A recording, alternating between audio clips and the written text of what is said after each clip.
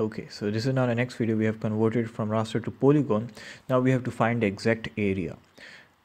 I hope you guys have seen the previous videos, so you guys can know what I'm doing. If you have not seen the previous videos, you guys might find it a little difficult, so please watch the previous videos. Now in this video, our task is to find the area of this catchment area in the ArcGIS software. How we can find the area of this? The step is, first you need to convert this from raster to polygon.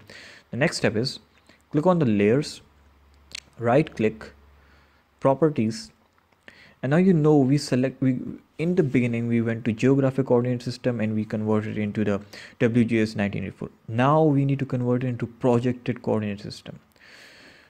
Click on it. Once you click on it, go to the UTM. In UTM, find WGS 1984 and now select Northern Hemisphere. In it, go to WGS 1984-44. This is for my region. You guys can search it for your region, for your country, that what sort of WGS UTM codes and everything is followed. For my country, Pakistan, it is WGS 1984 UTM zone 44 for Northern Hemisphere in the WGS 1984 in the UTM in the projected coordinate system. So then OK, apply and OK. Done. Once it's done, now we can find the area. So next step is layer, open attribute table. So layers and watershed. Let me remove the background black area because I think it's a little bit confusing. Yeah, flow direction should be removed as well.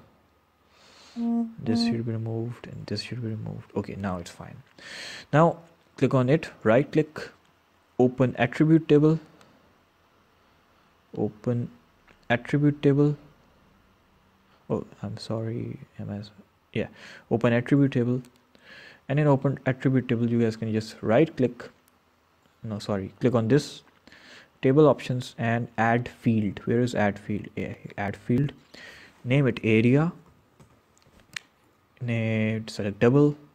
Okay, now click on the area, right click, calculate geometry, yes, and then area and select the unit.